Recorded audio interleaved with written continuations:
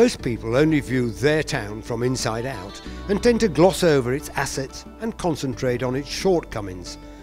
Sometimes it doesn't do any harm to look from the other direction, outside in.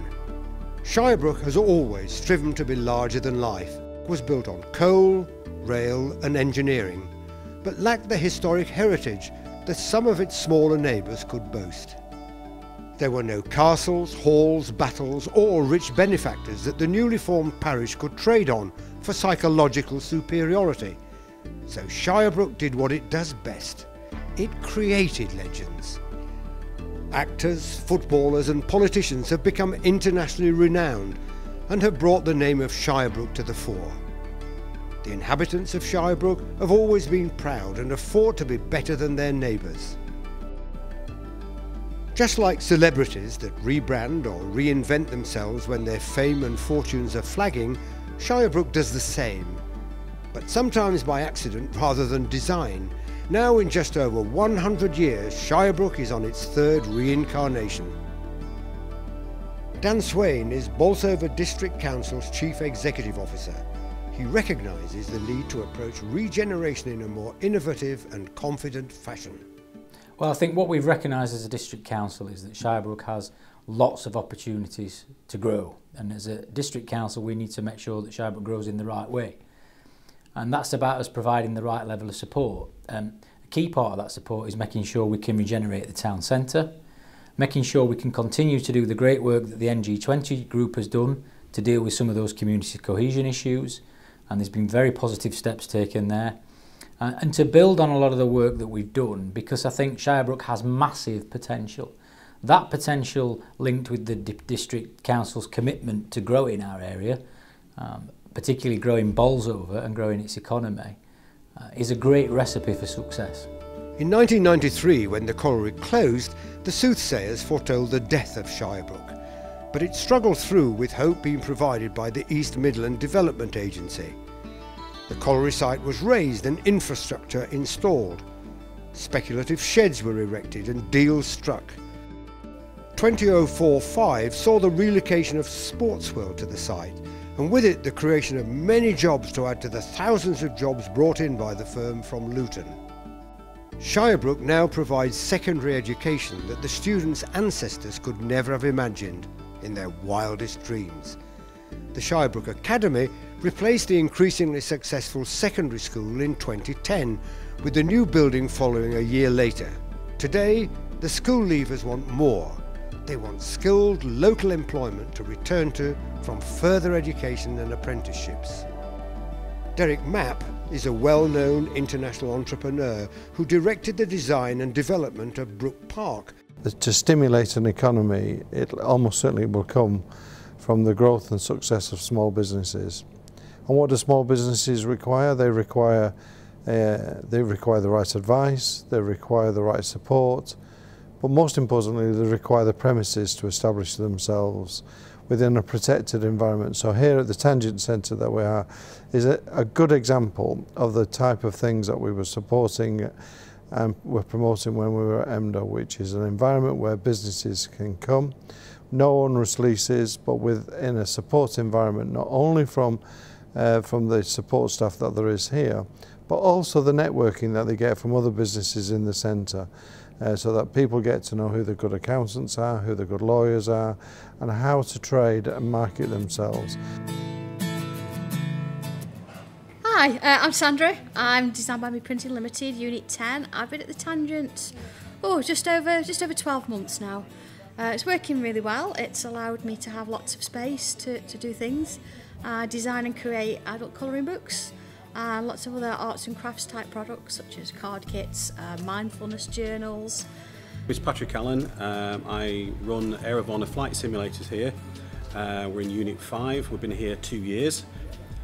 The company that we run has a 737-800 series flight simulator, which is a full-size replica of a cockpit. We get pilots coming in to train, and we also get the general public who want to do or fly a 737 as an experience. So we have two markets. This is an ideal location because it's just off the M1. So we've got a good ready market of people who want the experiences and also pilots at neighbouring airports. Steve Dale of E2 are nationally known environmental engineers. Yeah, I think Shirebrook's a pretty good place to be. It's a good location for the whole UK. We work nationally, so we've got a good motorway network between M1, A1, M18. So geographically, we're placed pretty much central of the country. But really, I think through development that's taken place in this area and sort of regeneration funding that's come into it, I think Bolsover / Derbyshire have done a great job of putting together a very good estate. It's kept well, it looks nice. It's important for us if we've got visitors coming to see us, that we've got a good front that's, you know, it looks professional when people arrive to see us. And I think Shirebrook have got a genuine commitment to keep that image up, really. Mick Poole of Central Polymers designs and manufactures most things polyurethane. We was looking to move anyway, and we were looking on internet, you know, for buildings, and we looked at a few places. And this one, we found this one, and it just suited us down to the ground. We've got a good access here and 2 big doors where we can get stuff in and out where we haven't had in the past. So, you know, it was just ideal, and the price was reasonable as well. Yeah, the council's been very helpful with us and that. They've organised meetings for the broadband and the tidying up of the place and that, and we've been to the meetings, and yeah, they seem very, very helpful. Yeah, we're pleased with them. I thoroughly recommend Shirebrook. I mean, we're growing all the time while we've been here. You know, we look like we're going to grow even more. So yeah, I would recommend it to anybody. John Grant heads up Motion 5, who design and build exhibitions all around the world. A colleague of mine mentioned Shirebrook in reference to costings for units, industrial units, and it's more beneficial for a business to basically start up in Shirebrook because we think that there's a good solid base for us to work from because of the location where we're located in reference to easy access to motorways, north and south, airports, so where we're concerned that's an advantage. Jim Allen is Superintendent of Police and has worked closely with Shirebrook for a few years. I find Shirebrook to be attractive, well kept, and somewhere that people care about. The people of Shirebrook care passionately about Shirebrook, and that's the councillors that look after the town, the public servants that work in the town, and the people that live in the town. They all care deeply about the place and they want the best for it. And it struck me very much that tapping into that willingness and that sense of community has very much been the way to contribute from a policing perspective to the change of atmosphere that we've seen in the town over the last year. I would say to anybody looking at Shirebrook from the outside that Shirebrook is a fantastic, safe place to live and work.